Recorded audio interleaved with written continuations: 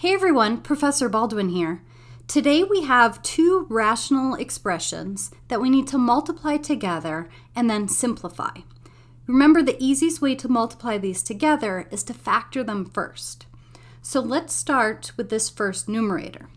2x squared minus x minus 3. Here we're going to have to use the key number method and then grouping and factor with grouping. Our key number here is 2 times -3, or -6, and our b is -1. So we're looking for two values that multiply to -6 and add to -1. That would be -3 and 2. So remember, this tells us how to rewrite that middle term. 2x squared, let's put the 2 first, plus 2x, minus 3x minus 3. Now we can factor with grouping. The first grouping, we factor out a 2x, and we have x plus 1. In the second grouping, factor out -3, and we have x plus 1.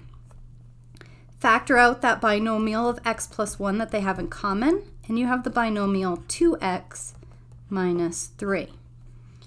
All that just to rewrite this first numerator, which is x plus 1 times 2x minus 3. Now let's rewrite the denominator. So our denominator here is 3x squared minus 8x minus 3. It has a leading coefficient, so we need to use that key number method. 3 times -3, or -9. So two numbers that multiply to -9, and our b is -8, so they need to add to -8. And those two numbers would be -9 and 1.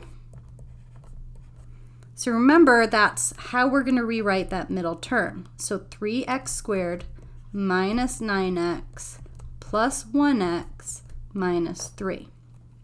Now we can factor it with grouping. 3x is the GCF of those first two terms, and we have x minus 3.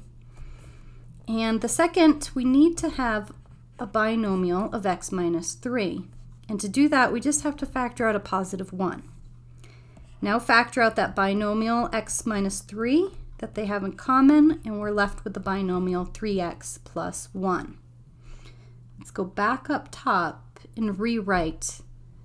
We have x minus 3 times 3x plus 1. Now let's look at the second rational expression. The numerator, 3x plus 1, there's no GCF and you can't factor it. So we'll just write it as 3x plus 1. And the denominator, same thing. No GCF and it can't be factored.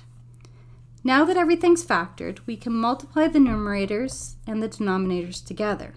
So we have x plus 1 times 2x minus 3 times 3x plus 1. And the denominator, x minus 3 times 3x plus 1 times 2x minus 3. Now we want to compare the numerator and the denominator to see if they have any factors in common. And notice they do. They have 3x plus 1 in common. Those simplify to a 1. And the 2x minus 3 also simplifies to a 1. So simplifying this, we get a simplified rational expression of x plus 1 over x minus 3.